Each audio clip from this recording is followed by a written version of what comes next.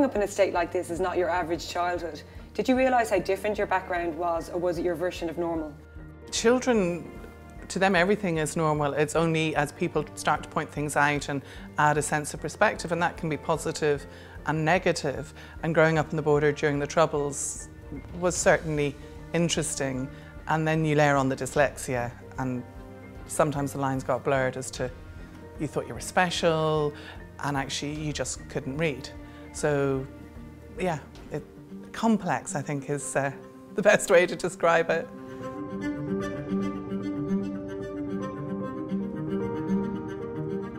I know we have something in common, that we both went through the school system with undiagnosed dyslexia.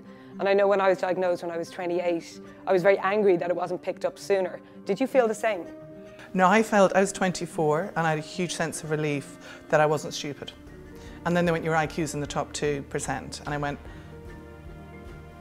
great, what am I supposed to do with that? I have no way, I don't know how my brain works. And I became fascinated in understanding how we learn. And my background with horses was all teaching and riders and schooling horses. So I am fascinated by how we learn and how we think.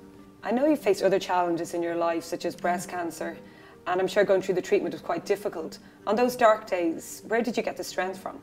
I'd done an amazing thing called the Hoffman process a couple of years before, and that really, it's 8 days and you really get stuck into those dark places that you take yourself and why you do that, and those patterns of behaviour that don't really help you.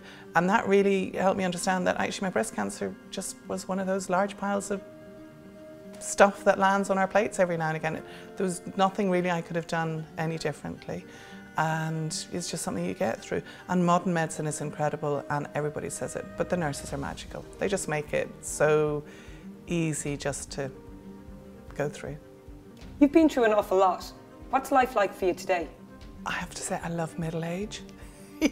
You just have let go of so much of the things we thought were important. We're so hung up on body image when we're younger. Actually, I'm just delighted that I've got all my, I've got all my bits. You become a lot kinder because you realise that absolutely everybody is going through something. Even people who look like they have the most perfect lives, they've all got stuff going on behind the scenes. And if they haven't, it will, it's about to have happened or happened in the past. It's, yeah, we just enjoy life and live it. That's all we can do.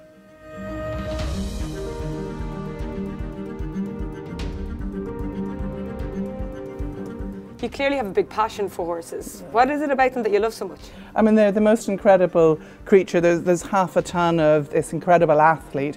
They're very intelligent and very kind. And when you get that relationship right, it really is pure bliss.